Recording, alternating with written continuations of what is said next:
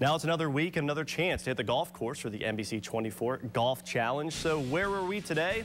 The lovely Fallen Timbers Fairways. Rain ended just in time for the 10 a.m. tee. Scott Wigner was our winner this week. This guy definitely put me to shame. Joining him was Alex Castillo, and once again, they were showing me up. Now, my partner was the same as last week, Scott McMurray from Golf Tech. He's been doing a great job helping me at the Golf Tech location.